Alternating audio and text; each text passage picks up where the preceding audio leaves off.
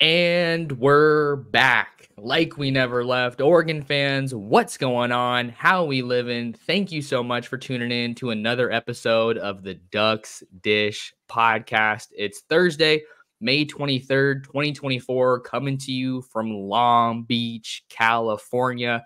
We got a special episode for you guys. If you've been rocking with me for a minute, you know I've been building towards this. We are at episode 500 of the pod. So I am super stoked to be joined by a very special guest who I will intro in just a moment.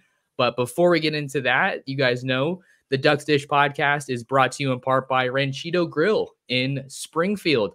Not sure what your dinner plans are tonight, but head on over to Ranchito at 1537 Mohawk Boulevard.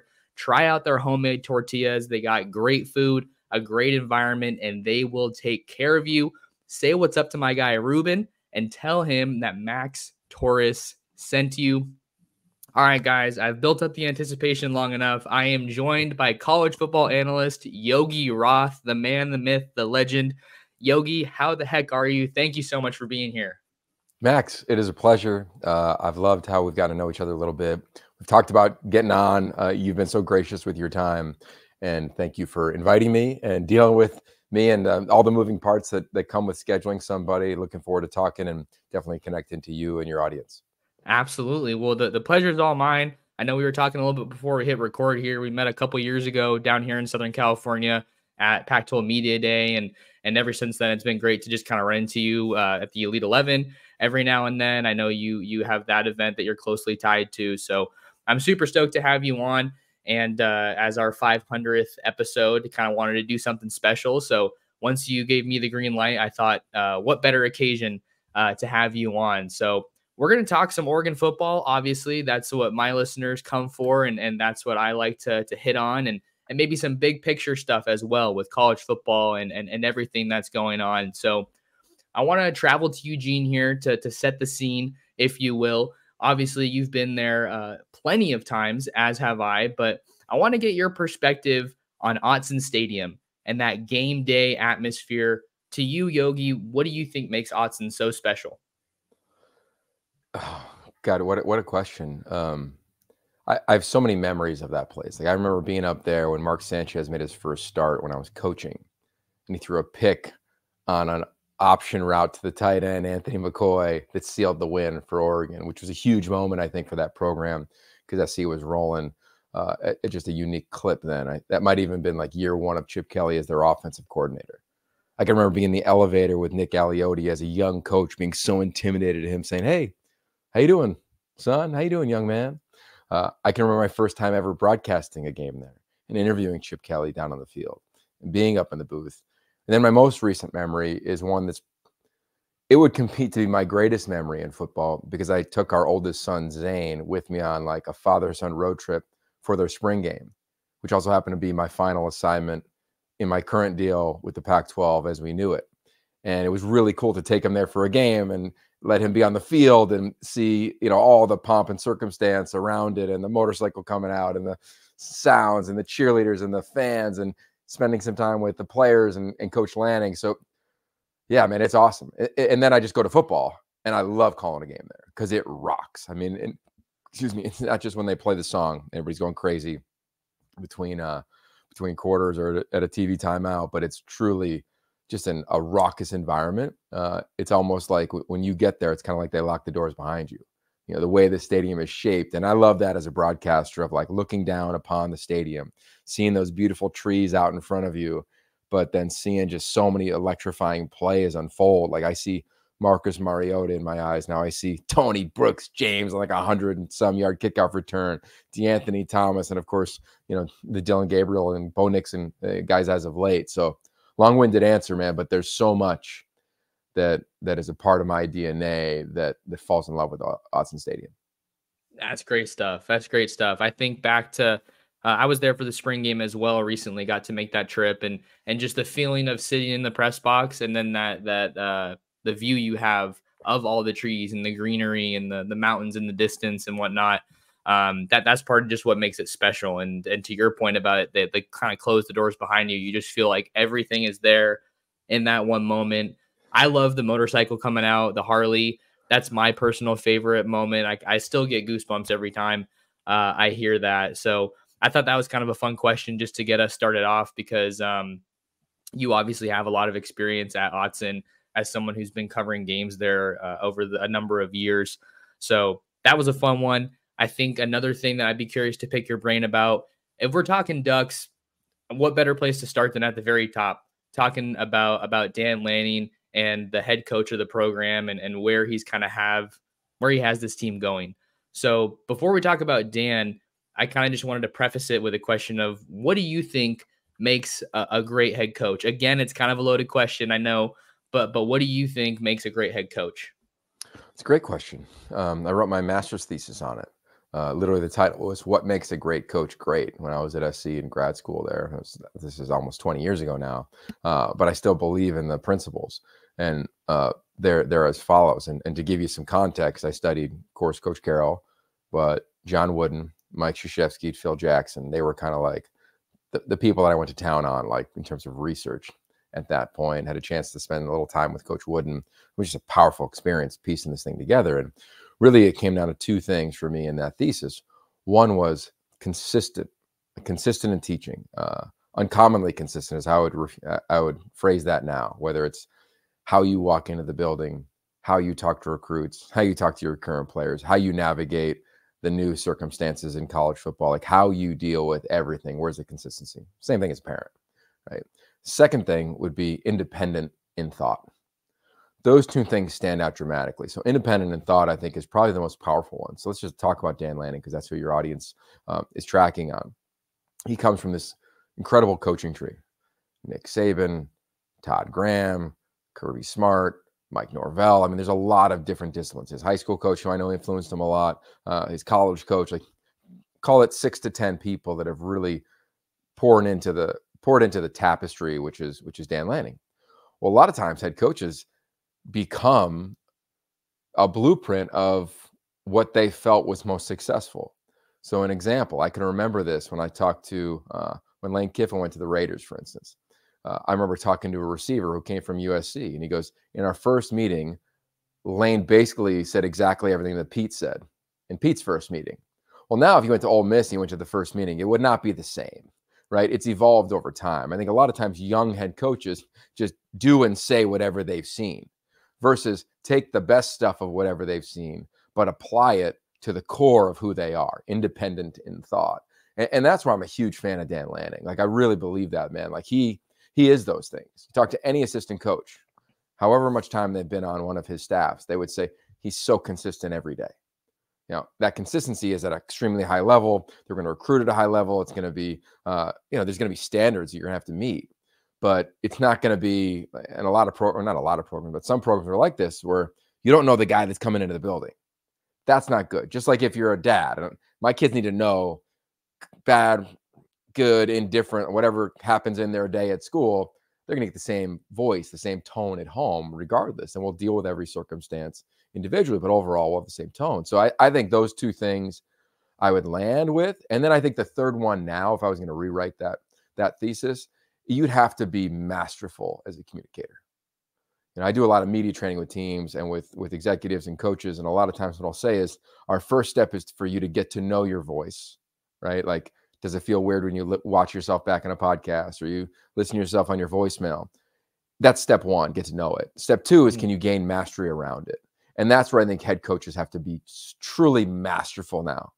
You don't have to be the greatest orator of all time. Like, you don't have to be Obama was the greatest speaker I've ever seen in my life. Dan Lanning is clearly skilled. Pete Carroll, clearly skilled. Like, there's certain coaches that are really skilled there. Some aren't like that, but they still have mastery as a communicator. And I think that is the third bucket, that if I was hiring, or as I advise people as they're looking for head coaches, I'm tripling down on those three areas. All right. Okay. So the consistency is obviously such a huge part of it. And I think that you see that in a bunch of different ways with Lanning, just from people that I've spoken with on the staff around the program, from the recruiting aspect of it as well. I think that's another really interesting aspect of it is, the recruits will tell you what's really happening, because that's not their only option necessarily. They have a bunch of other schools coming at them. So it's an opportunity to get a very authentic, genuine perspective on a coach or a program. So I think that's another thing you see. And then the independent in thought, I thought was a really interesting component there as well, Yogi, because I think even though I've only been covering Oregon since 2018, I feel pretty confident. And I think a lot of fans would agree that Dan Lanning has really stepped into everything that makes Oregon authentically Oregon, the Nike connection, the city of Eugene, the tradition, but the tradition also kind of being innovation and one that's always changing and just very, very unique. So I think that you see him ticking a lot of those boxes that make a great head coach, but at the same time, he's so young. So there's still so much more runway ahead of him. And I think I more so want to focus that on just him trying to get this program its first national title, because that's obviously the goal. Yeah. Well, I think the best trait that young coaches can have is curious and open versus arrogant and closed. And I think it's a tough spot to be in because a lot of times young coaches, you're being criticized because you're young. You're being scrutinized because you're young. And you're also looked at as the guy who needs to have every answer because you sit in that chair. And every time I've been around Dan Lanning now, I've known him for a long time. I remember when he was a GA at Pitt. We connected when he got to Arizona State as a young graduate assistant, and of course tracked his career from the very beginning. He's always, and still is, open and curious. And I say that, and I'm not saying others aren't, but I think if you interviewed Lane Kiffin now or Chip Kelly now, like looking back on when they were thrust into the spotlight as a head coach, you'd have to ask them, but I would bet that they lean probably closer to, a version of arrogant and closed than curious and open. I just think it's so hard to sit in that chair. And I think now, again, because I go back to being such a skilled communicator, I think this generation of coaches are that because they've come up like that. Like I remember Mike Norvell when he was the offensive coordinator at ASU, same deal. Curious and open, same way now. Like I think this next wave of head coaches are really clued into that. They're really plugged into that because that's who they've been, right? As young guys, being able to ask different questions versus, hey, sit in your chair, take the task, do the job. I think they grew up in a different environment in coaching, and I think it's really allowed them to adapt and thrive. You just look at those two examples. I mean, those guys are killing it. And then the guys that are now a little bit older, I think they look back on that and they're a little bit more relaxed than probably they were at that time. And I love that for the profession because it's good, especially with the fluidity of rosters. I mean, think by the time you hit publish on this podcast, like another bill might have been passed in college athletics. Like there's so much happening. And I think you have to be that way. You have to be that agile as a communicator and as a skilled leader to have a chance to really maximize your roster and make sure you put people in a position where they believe they have hope to find success. The curious and open part is a big thing as well. And when you think about being adaptable rather, that's obviously so important with where the sport is at today. And we're going to get into a little bit of that in a little bit. But the open part, I mean, that's something that's been echoed even on a previous episode of the podcast. I brought in Carl Holmes Jr., who's the director of player engagement there. And he said that Dan Lanning has an open door policy. And I think that fosters a lot of really strong communication between staff and the players. And it just trickles down. I think it all starts at the top. If you look at any positive aspect of this Oregon program, I think it can really be traced back to Dan Lanning and kind of the work that he's done. But another interesting aspect of a head coach, Yogi, that I want to talk to you about is managing a staff. Because with Lanning in particular, I think it's a little bit unique because he's young, but he's been at some really empowering and really powerful stops. So how do you kind of make light of, I guess, how he has managed this staff? Because we've seen some departures, but I mean, for a reporter that's on the beat, I feel like he's navigated them really well. And that's a big reason that this team is still humming right along. A lot of what he's doing there reminds me of my time when I was at SC. Just to refresh, I mean, it was an epic run. It was 7 straight years of top 4 finishes. I was talking to Coach Carroll earlier today and just kind of thinking back on that time and how it's been so hard to replicate for really anybody in the country, especially in a huge market and definitely on the West Coast. I say all that because it was a launching pad a launching pad for everybody. Launching pad for me. Look where I'm sitting now. The athletic director of Villanova is Mark Jackson, a launching pad. Think of Eddie O, Lane, Sark. I mean, you just kind of go down the line of like Nick Holt. Like you look at a picture, like, bro, I have this picture from when I went to the Heisman with when Reggie won it, and you probably can't see it that well, but I'm looking at all these coaches and where they sit now, and it's head coach, offensive coordinator, been in the league for 20 years. Like it was a launching pad. And I say that in a very endearing way because I think Oregon's the same way. I mean, look what happened with Kenny Dillingham. Granted, it was perfect circumstance in terms of his hometown school and the school that he went to, but Will Stein's going to be launched out of there. Tosh Lupoy launched out of there if they want to.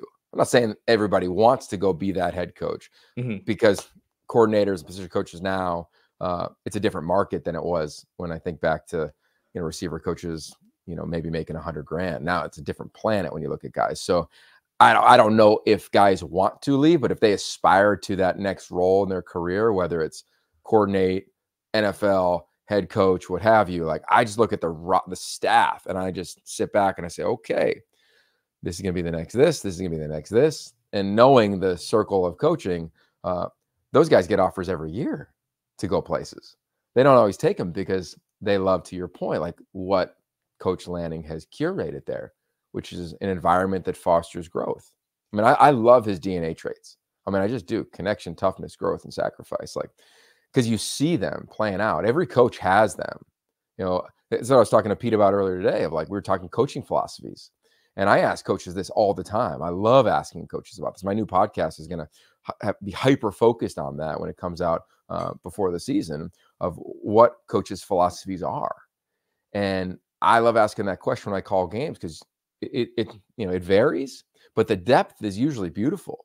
Dan Lanning's is phenomenal. When I'm hearing a player on the sideline mic'd up talking about having a growth mindset in a game, as they did, I think it was 2 years, his initial year, I'm saying to myself, yep, it has landed. Like one of those DNA traits has landed.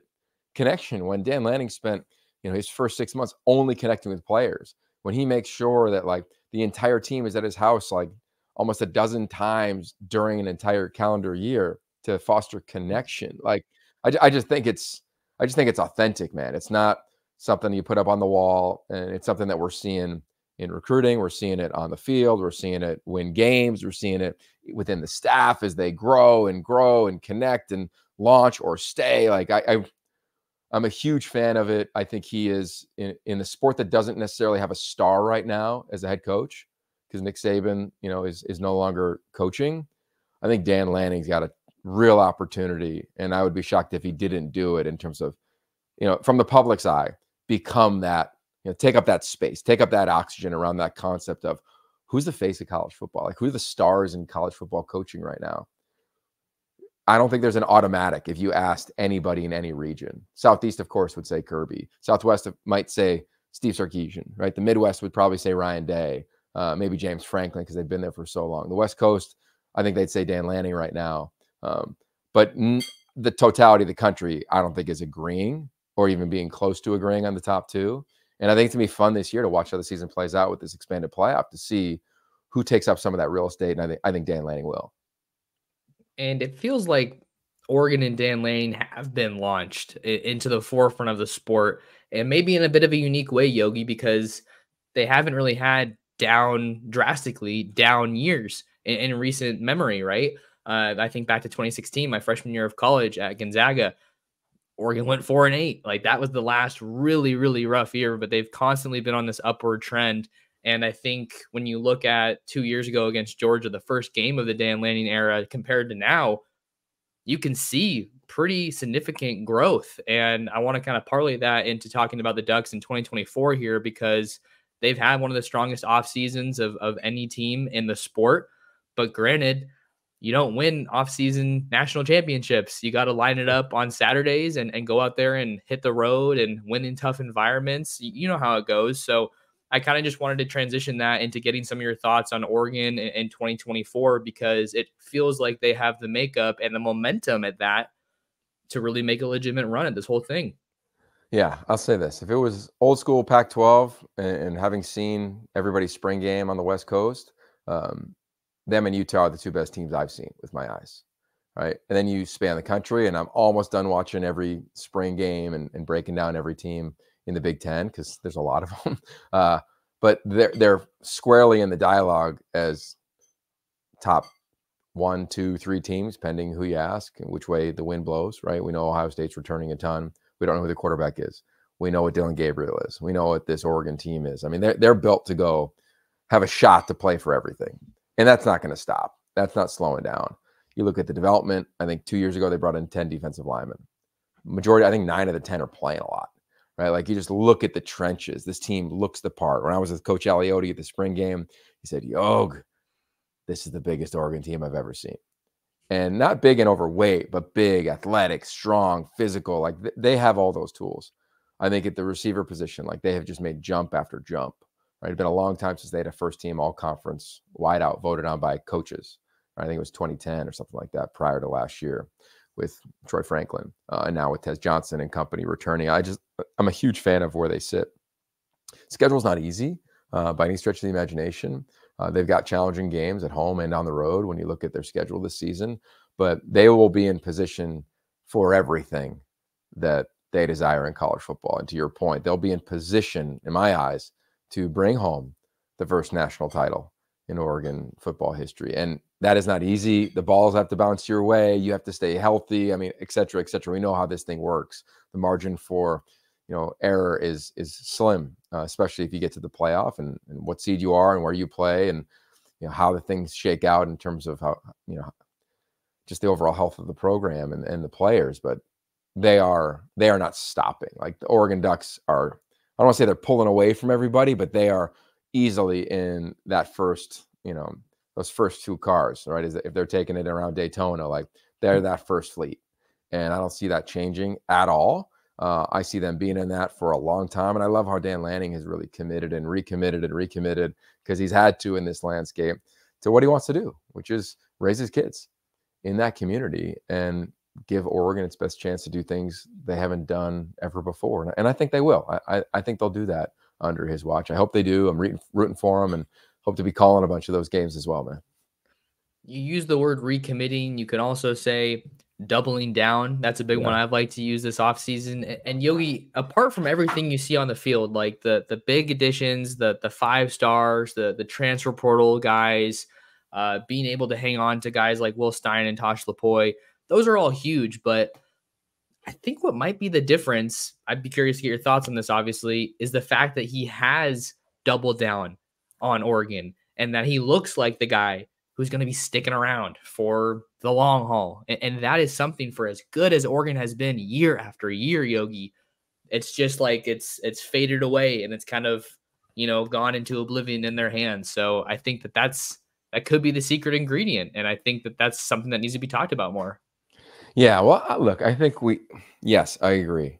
I don't think he's going anywhere. I think he wants to be there as long as he wants to be there. And I think Oregon is in a really healthy place with him there. And the entire athletic department is very aware of that. And I love how connected it is. I mean, your AD, Rob Mullins, and he are, they're in lockstep. It has to be that way, along with the school president, along with alums, donors, the Nike element of this thing. Like, it just feels super connected. That's where my gut says every time I walk out of that facility. I think, too, is we have to look at reality of, like, we're not living in the Joe Pa era or the, name the coach who's been there for 10, 15 years. It's just not true. Like, I think of UW, and I always think of Chris Peterson. How long was he there? He wasn't there for a decade. I think he was there 5, 6 seasons, right? People think of Urban Meyer in Ohio State. He was there forever. Or Florida, he was there forever. I think he was there Florida for 4 years, right? Ohio State for 4 or 5, maybe. I just think that it's such a challenging job that to think somebody's going to be at a place for 20 years or 15 years is probably unrealistic. I hope it happens, and maybe there'll be anomalies here and there, but will there be another Kyle Whittingham, 20th season at Utah, or Kirk Ferentz at Iowa? Like, I don't know, man. Like, the job is so stressful. There's so many challenges, and it can flip in a heartbeat. Well, do I think he's going to be there 20 years? God, I hope so. I'd love to be in my late 50s and early 60s still calling games with Dan Lanning and grabbing a bite to eat before or after a game and talking about how our kids are in college. Like, that'd be blast. But who knows? Who knows how it shakes out? But I do love how he's constantly said that the grass isn't always greener. It's pretty, was it the line is pretty damn green here in Eugene. I love that. And big fan of the hoodie, man. I need to get myself one of those.